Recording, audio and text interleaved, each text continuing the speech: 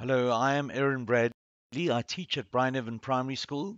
This is a school in Bryanston, a suburb of Johannesburg, South Africa. Bryneven Primary School has introduced Purple Mash as an initiative to promote coding for young children. So these videos also provide a resource to build upon, if not on a more expansive basis for other schools. Creativity is about making things, and Purple Mash offers you the opportunity to be creative. You can make study resources, and these study resources can be shared with other learners, and it can be helpful in that they can be used to prepare oneself for assessments. So let's try show how this is done. And so other learners can benefit from your creations, your learning resources. Our first example will be making a mind map, and it'll be a very simple mind map, and we're going to use to connect that one. So we're going to launch app to open up the tool, and we're going to construct this mind map, and I'm just going to choose a blank one, click on choose, and there's our beginning, and we'll type in our header over here, Nelson Mandela, grade 4 history, being written tomorrow. The grade 4s are studying on South Africa's first democratic president. He became South Africa's first democratically elected president in 1994. Here he was indicated to be born in 1918. And this is our header. I'm going to make it red. We could choose whatever color we want, or blue. And we can change the size of the fonts. You can see that'll become bigger. If I click on this Nelson Mandela on the header, you'll see there's a little blue surrounding it. And you just drag up to your point, and you'll see there's an arrow that moves in the direction of the drag. So that's how you'll construct your mind map. It's a very simple example. Then you're going to save it. So you're going to go to this red button, save and exit, and I'm going to save it in my work. And I'll just write the name of the file over here, Nelson Mandela. And obviously your mind map is going to be a lot more substantial, and this is just a test to show you how it's done, and I'm saving it. Now, there are different ways to share this learning tool, your learning resources in Purple Mash, and one of the ways of doing it is via email. So I'm going to show you how to do that. So we go to our emails. One of the ways of doing this is via email, so I'm just going to show you how to do that. And the way I'll be doing it is more useful for a teacher to do. So I'm going into teacher mode, but the students, you guys won't see it in as I'm seeing it over here. And I'm going to then go onto this compose button, and that's where it's going to allow me to construct my email. And then I'm going to choose who I want to send it to. And I'm going to send it to grade 4C, who I'm currently with at the moment. So we go click on that drop down, and you can see all the different options that allow you to send. And I've chosen 4C, and I choose pupils. And there you have a whole range of different pupils that can receive this email. And if I click OK, I would have to go to the address book. I go to pupils, and I choose the class. It's only filtering the pupils, and then go on to the button over there. And when I click add on this add button, you can see it's brought the whole class in.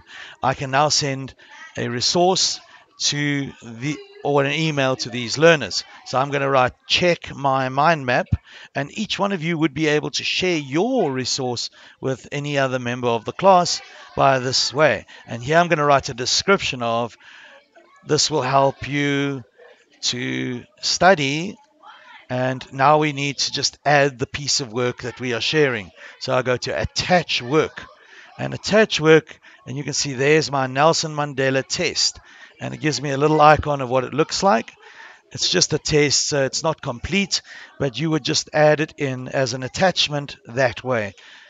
And you can see that's the way you would send it. You just press the send button and it'll go through. Now I just wanted to show you, give you another example where you use a hyperlink. So this is another way of sharing your work. If you go into the work folder, you can see you can click on your work. There it says Nelson Mandela test in my work folder. I'm going to then click on this little button over here, and over here you can see there it says send using email. In the middle of this, send using email, and there's lots of different ways which I won't get into too much. You can also blog and send it via a blog. You can blog about your work, but sending via email is what we've just done. That's another way of doing it. Let's have a look at hyperlinking and sharing resources that way. And we're going to use that Mandela mind map again as our example.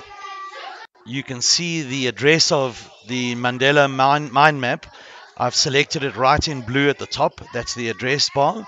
And I've selected that, and we're going to copy that because that is very, very important. That's the address where the file is kept.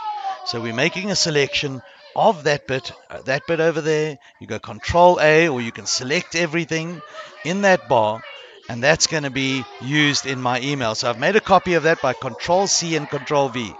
And now I'm selecting it, and you can also right click and go copy, and now it's ready for me to email it.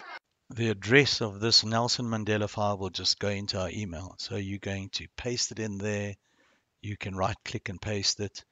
And once it's pasted in, you're ready to just send. You press the send button. There's my little dog indicating that it's gone through. And clicking on the hyperlink when you get the email will allow you to access the resource, or you can get it through the works. You can use the address of any file in your email. The address will allow you to access the resource, and you can do it with any of the activities in Purple Mash. Purple Mash allows you to be creative and to construct useful learning resources which you can share with your friends and other classmates. We've got all of them. You can see here's a card game. I'm just opening that, and I'm going to just choose a 4-card option. Choose. Can't see the bottom of my file too well. Click on the icon, and here you can write something, and I'm just going to write very untidily Mandela, and in a moment I'll show you how you can type. So you can either write it like that. If you click on the icon over here, you can see the A indicates I can type, and we can write something. Born in 1918 was the year he was born. So I'm just going born in, and on this one we'll write 1918. And I'm just going to click on there and write the date 1918. There are ways of setting it and making it larger. You can see if I go over here, you can make your font much bigger. But I'm just showing an example. So that would go in the cards. So this is a pairing activity where you've got to find the connecting bits of information. And now for Mahatma Gandhi, and we know that means the great soul. Mahatma, the great soul. Mahatma Gandhi, I think it means the great soul. So Mahatma, I didn't finish writing Gandhi, and we can click over here, and that's where we would type the great soul. We know that that's what he was called, so I'm just going to type it again, soul. And those two would go together. Mahatma Gandhi means the great soul. This is part of grade 4 history. I'm going to save my work, give it an appropriate name. And because it's just an example, I'm calling it something just mundane, game test. And I just wanted to show you how one would share that with your friends. So we're going to use the blogging section. We're going to just post our resource on a current blog. And I know there's a blog called the General blog, the Bryneven General blog. There it is. And it's got that as its icon. Loads a while, and you'll see Bryneven General blog. Now, if you want to post, you're going to go on this green plus, this little white plus sign in a green button, and that'll give you the options. You can title of whatever you're going to post. And here I'm going to just indicate that it's for study purposes in grade 4. And you can just describe what it's about. And in the bottom section over here, you can click on that icon to access. And there you can see my card game. And it'll give you all of this. I haven't written in the instructions, but if you look and give instructions, it'll tell a lot more about the activity. Now, anyone can open this, click on play. Oh, I'm on the wrong one. Just going to scroll up and find my one. There we go. Play. And you can see Mr. Bradley, play. And when you go here, you can interact with the activity, the learning resource, which was creatively made and a study resource in this sense.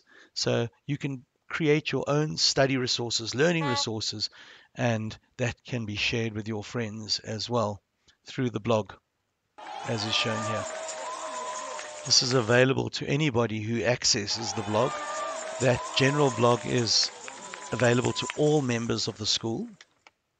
As an administrator, I've given everybody access to that blog. But we do have a grade 4 blog, which is particular to the grade 4 studying. And that's a blog that has been constructed to allow grade 4s to post to. So you just got to have a look. It's called Grade 4 Study Blog. But this is a good example of a simple card game which can be used. So we've basically covered the sending of an email where you just copy the address of the file or the learning resource. The other one was where you attach the learning resource, which is far easier. We also linked in with the going to the shared section, which is the button that shows the earth, the green button, and that gives you the option of sharing in different ways. And then we also can share it by means of a blog, as I've shown you above. As you can see, Purple Mash opens up vast possibilities. It allows you to be far more creative in one's engaging with study materials. You can make learning resources, you can be creative and construct them, and you also have that opportunity of sharing with other people. This is very useful for teachers as well as learners, as well as parents who would like to provide the best possibilities for their children using technology.